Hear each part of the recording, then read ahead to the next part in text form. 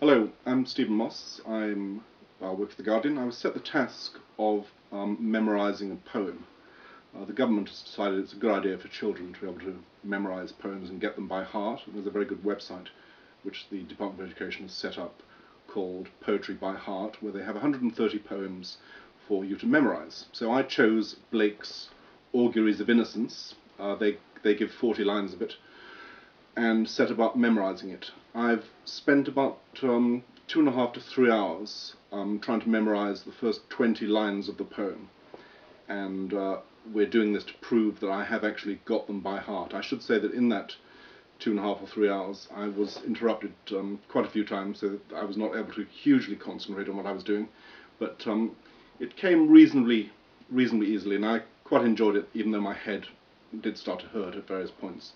It takes great concentration to try and actually get the words exactly by heart. Anyway, here we go. The first 20 lines of Blake's Auguries of Innocence, which I've now completely forgotten, of course. To see a world in a grain of sand, and a heaven in a wild flower. To hold infinity in the palm of your hand, and eternity in an hour. A robin redbreast in a cage puts all heaven in a rage.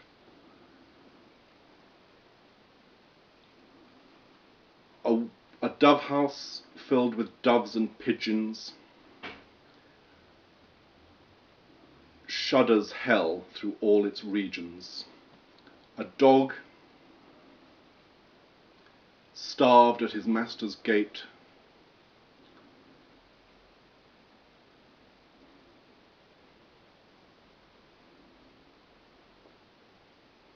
this is a really famous line. A dog starved at his master's gate predicts the ruin of the state. A horse misused upon the road calls to heaven for human blood.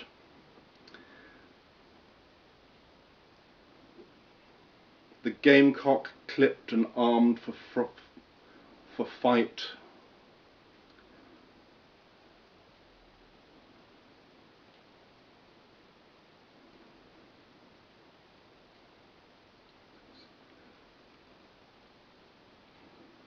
causes, I'm not sure that's the word, but causes the rising sun a fright. No, I've got this wrong. I've missed a stanza. Sorry. Okay. The fourth stanza. At least the fourth stanza as I broke it up. Each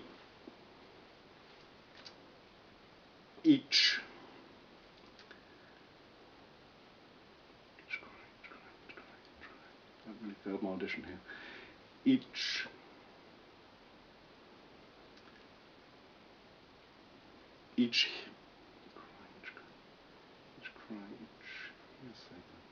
hunted hare. Each cry the hunted hare.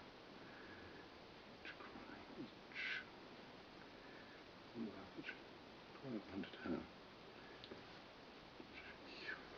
It's one word. Each cry the hunted hare.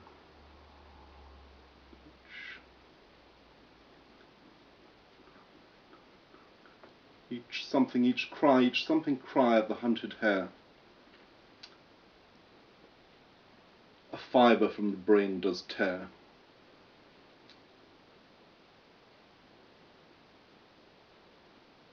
A skylark injured in the wing. A cherubim does cease to sing.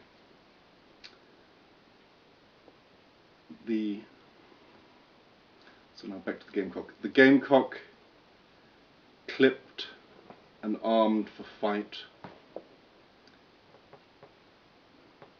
causes the rising sun a fright. Each wolf's and lion's howl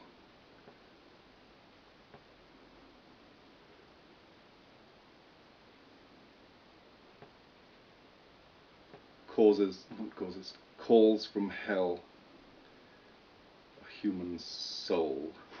Some of those verbs might have been a little bit out, but that's 98% it. Now, I did intend to try to learn all 40 lines on the website, on the Poetry at Heart website, but then I discovered that the actual poem is 132 lines long. So, of course, really one should learn all 132 lines. So I'll come back to you in about a week on that.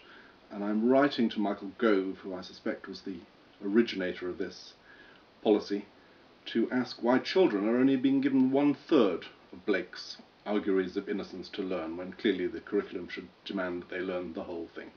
Thank you.